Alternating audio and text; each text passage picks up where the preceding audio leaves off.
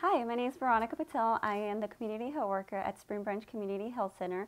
We are here to highlight this month's topic for sexual assault awareness and child abuse prevention. According to the National Sexual Violence Resource Center, sexual violence is a complex societal issue that affects 1 in 5 women and 1 in 71 men in their lifetime. According to the CDC, 1 in 4 children have experienced abuse or neglect at some point in their lives, and 1 in 7 experience abuse or neglect in the past year. We are here with Lisa Mikaj of Justice for Children to talk about her organization and the resources they provide to victims of abuse. Welcome, Lisa. Thank you, Veronica. We are also here with Selena and Gabby, the two of the advocates from Justice for Children. Welcome. Can you tell us a little about your organization and what services you provide?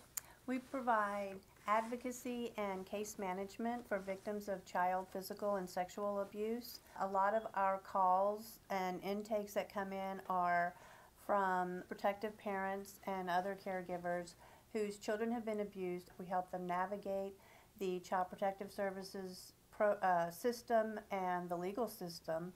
We provide crisis counseling and make referrals for more in-depth counseling.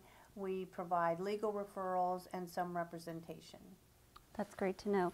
Can you tell us about how many cases of child abuse you see in an average in a month, and how you help these victims of abuse feel safe and secure and know that there's help out there for them? Telephone calls and intakes that come in through our website, we receive 75 to 100 intakes per month.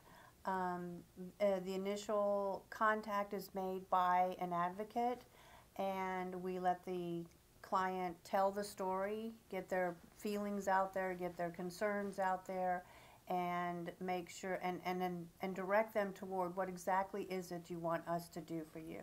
Can you tell us a little about how we as a community can be an advocate in the effort to help in child abuse?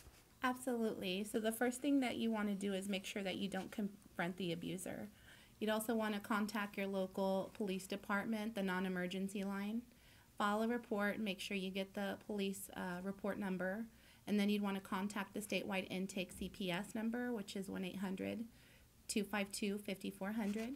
And you can also contact Justice for Children at 713-225-4357. And if you suspect your child is being abused, by all means, as Selena said, reach out to law enforcement.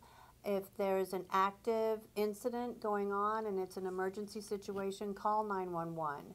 Ask the responding officer for a case number so that you can proactively follow up on the case. Also ask for an emergency protective order form to further protect your child from the abuser.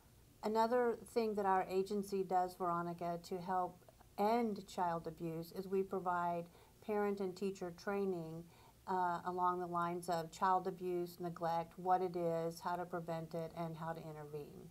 If you can provide monetary donations, with these monetary donations, they help strengthen the child organizations and provide awareness. And once you get through those avenues, you can thoroughly say that you advocate for a child.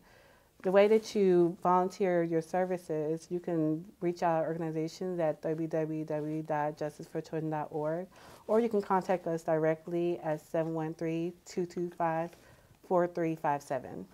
Thank you, Lisa, Selena, Gabriela, for being with us today to discuss the importance of bringing awareness to the issue related with Sexual Assault Awareness Month and aiding in the effort to end child abuse. Together, we can make a difference in our communities.